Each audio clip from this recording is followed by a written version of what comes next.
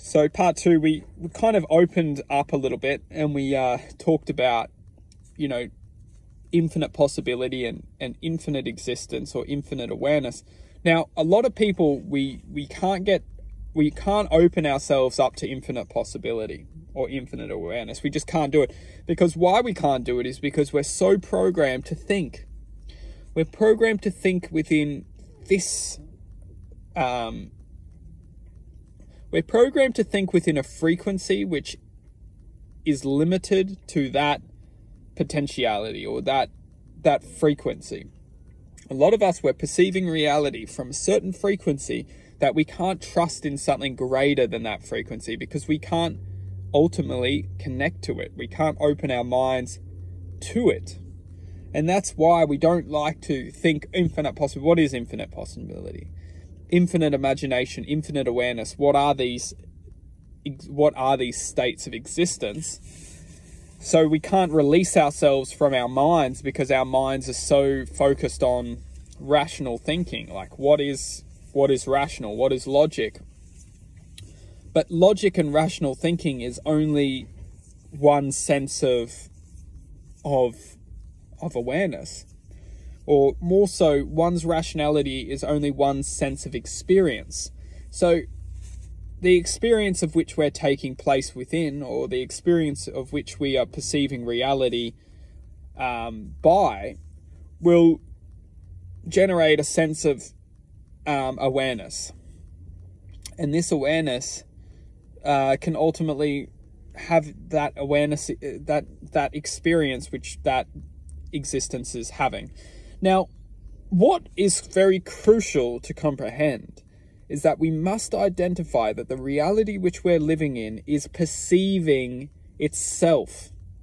We are perceiving reality as reflections of this, you could say, infinite possibility.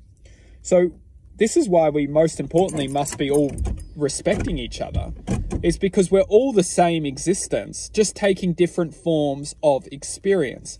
Now, this might seem a bit out there for a lot of people, but what's so important to understand is that our foundations, the foundations of our existence is love. Now, this love is the foundation.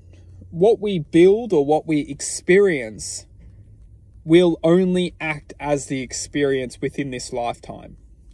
The base, the foundation, love, will experience many things in this reality.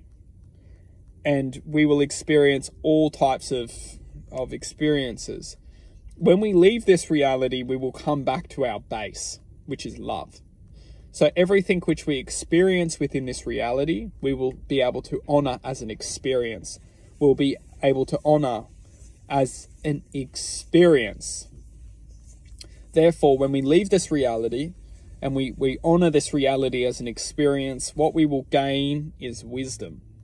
The reason why we'll gain wisdom is because we'll be able to take that experience and comprehend it from a frequency of divinity. We'll be able to look at multiple different aspects of existence, and we'll be able to ultimately take this human experience which we're experiencing in this moment as a lesson to be learned within the quantum physics of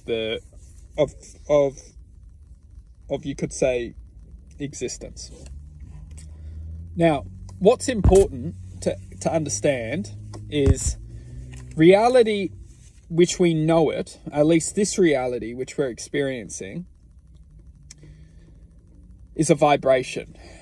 And the true vibration of our nature is much greater than this vibration. We have chosen, or we have come here to learn aspects of this reality to ultimately, you could say, for many of us, we're all taking form in different ways, or we're taking form in different experiences to learn something, to bring something.